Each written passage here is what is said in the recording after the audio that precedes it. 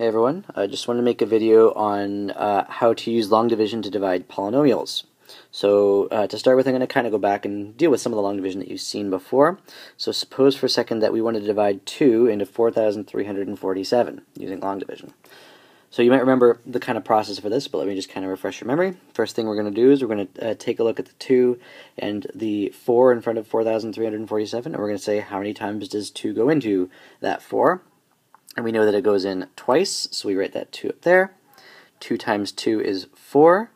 Okay, and then what we're going to do is we're going to subtract those two values. So 4 minus 4 is 0. Next thing we do is we bring down the 3, and we repeat the process kind of over again. So we say how many times does 2 go into that 3? And we know it only goes in once, so we place it 1 up top. 1 times 2 is, of course, 2. We subtract 2 from 3, and we get 1. We carry down our 4. Right, and then we ask ourselves, how many times does 2 go into 14? It goes in 7 times, which is 14. We subtract these two, we get 0, and last thing, we bring down the 7, and we repeat this process one last time. 2 goes into 7 3 times, which is equal to 6. We subtract the 2, and we get 1. So we get a remainder of 1 in this case. You guys probably have learned in the past how to deal with remainders such that you don't actually get a remainder, but we're going to stop here for a second and we're going to consider what this means now.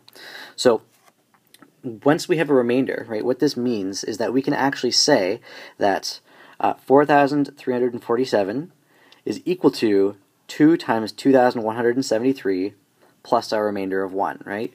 So we have one more than kind of a full multiple of 2 in this case. That's kind of what we mean by a remainder of 1. So we're going to repeat this process with a different set of values. Actually, it's not going to be a set of values at all. We're going to look at some polynomials. Right? So for example, we're going to divide 4x cubed minus 3x squared plus 47 by x plus 2. So we're going to set this equation, or set this division up the same way. So we're going to place x plus 2 on the outside here, and then underneath our long division, we have 4x cubed minus 3x squared plus 0x plus 47. So I want you to take note of that plus 0x.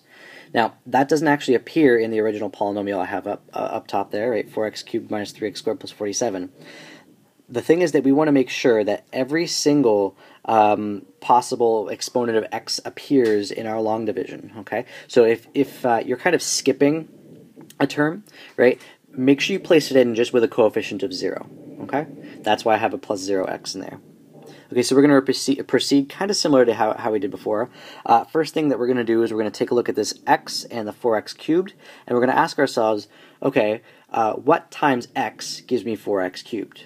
Well, the answer is, of course, 4x squared, so I'm going to write that up top. And we know that 4x squared times x is 4x cubed. That's kind of what we need. All right. But then what we're going to do is we're going to multiply that 4x squared that we came up with up top by the plus 2 that we have in our binomial. So we do 2 times 4x squared, which is, of course, plus 8x squared. Okay. And now we have a kind of set of binomials that we're going to be subtracting. So 4x cubed minus 3x squared minus 4x cubed plus 8x squared. Right, so the 4x cubed minus 4x cubed part, they cancel, right? We're going to get 0 from those. But the negative 3x squared minus 8x squared, well, that's going to give us negative 11x squared.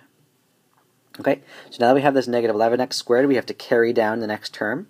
Right, so we're going to carry down the plus 0x. All right, so carrying down the plus 0x, we do repeat the process over again. We say, what times x is equal to negative 11x squared?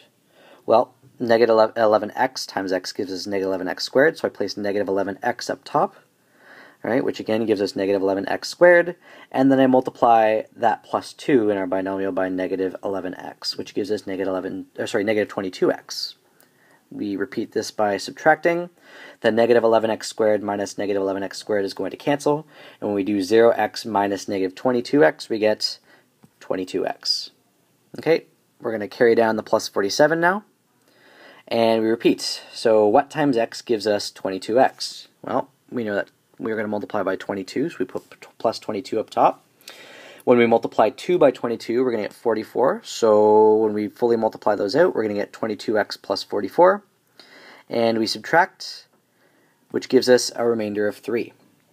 Okay, so again, we get a remainder, right? And that means that we do not have a complete multiple of x plus 2 here. So I know this seems kind of more abstract because we're dealing with polynomials, but we do not have a full multiple of x plus 2 that goes into 4x cubed minus 3x squared plus 47. Okay, we're kind of three too many, I guess, from a full multiple. So what this means is that we can write this out as 4x cubed minus 3x squared plus 47 is equal to x plus 2 times 4x squared minus 11x plus 22 plus 3. Okay, guys, so that's how to divide polynomials using long division. Take care.